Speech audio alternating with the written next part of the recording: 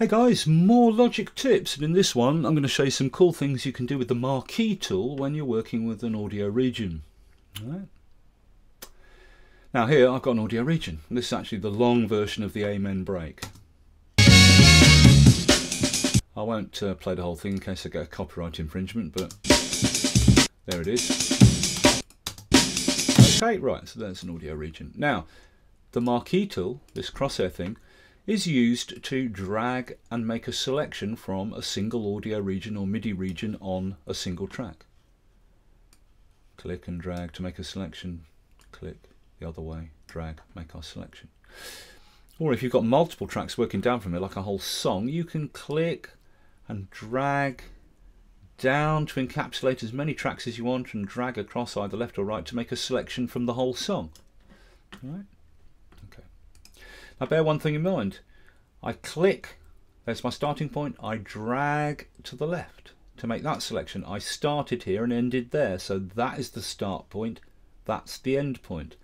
Or if I click there and drag to the right, that's my start point, that's my end point. Wherever I click and begin and then drag from, start point, end point. Click, drag this way, start point, end point. When you have a marquee selection like this, this is always the start and that's always the end, working from left to right. Wherever you begin and drag from is your start point. Start point, end point. Start point, end point. Okay, let's zoom in a bit more. But if I just click and don't drag, I'm just positioning the marquee selection start position as a white line. So let's bump it there, for example. Okay. And now if I use the left right arrow keys, I can jump from transient to transient, bump, bump, bump, and a transient is a loud peak in the audio. So right arrow, next transient, next, next, next, right arrow, right arrow, right arrow. And it jumps down the region from one transient to the next transient to the next to the next to the next, or with the left arrow key the other way, previous, previous, previous, previous, previous. And it always positions the start marquee line at the beginning of the next or previous transient, exactly where that transient begins, on a zero energy crossing point at the start of that transient.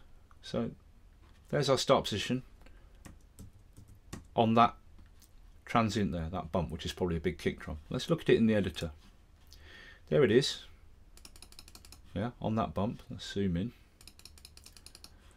There's the big bump. It's probably a kick drum or something. Zoom in further, and using the arrow keys like that, it always positions itself at the beginning of a transient on a zero energy crossing point. Let's zoom right in and look. See, the line is right on a zero energy crossing point, where the waveform is not in a positive cycle and not in a negative cycle, but it's right where the white line, the marquee selection start point, is right on that center line, which is zero energy, which is silence, where the waveform crosses that line.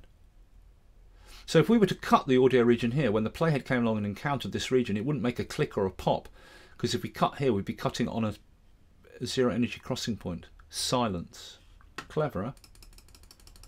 So it does it for us automatically without us having to zoom in and position it exactly on a zero energy crossing point at the start of a transient. Just using the arrow keys, we jump from transient to transient in either direction each time. Always the marquee start point positions itself at the start of the next or previous transient on a zero energy crossing point.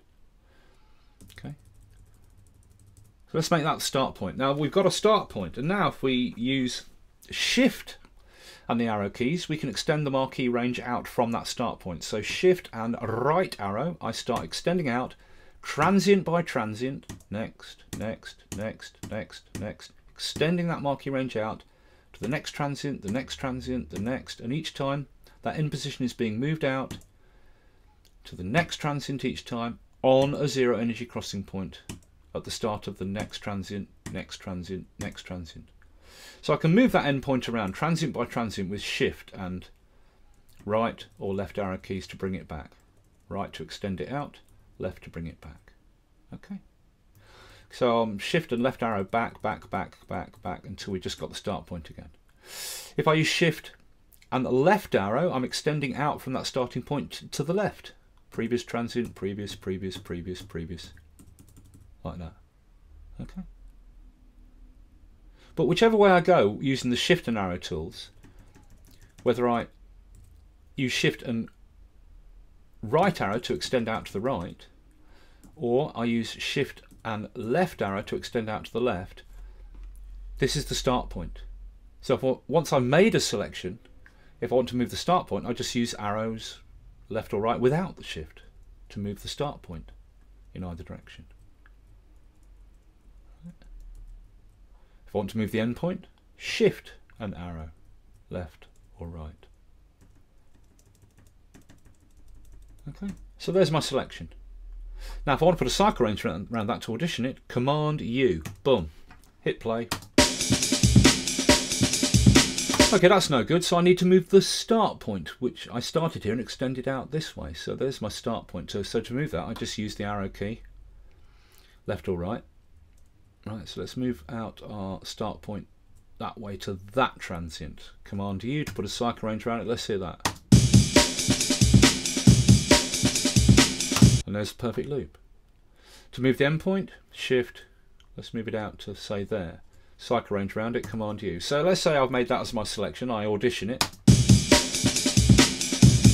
No, it's too long. So shift, bring that endpoint back in, shift and left arrow, bring it back in, one transient, Command U, cycle around it, let's hear that. No, it's still too long, so we need to bring the endpoint back in, one more transient, shift, left arrow, bring the endpoint back in a bit, bump to the previous transient, Command U, cycle range around it. And there's a perfect loop, starting on a zero energy point on this transient, ending on a zero energy point on that transient. And there's a perfect loop. Yeah. Now, I've got that selection. I can get rid of what's in front and behind it and leave just what is selected with Command and the backslash key. Boom, and it just gets rid of everything in front and behind the selection and leaves the selection. Command Z to undo. Or if I want to cut that selection, I use Control, Command and T for Tommy. Boom, and it cuts it, and then I can copy that, use it elsewhere in the arrangement, make that into a new audio file, make it into a loop, whatever I like. Alright, so that's the Marquee tool. That is a super cool feature it does, it really is. It is so fast to use to get loops together where loops begin and end on transients. Where you don't have to faff around zooming in to get a zero energy starting point. Just does it for you, selects the right positions automatically, and you just jump around, make your selection, loop it, try it, loop it, adjust it, try it, boom, make your selection, cut it, and off you go. Make a loop, whatever. Alright? I hope that's useful.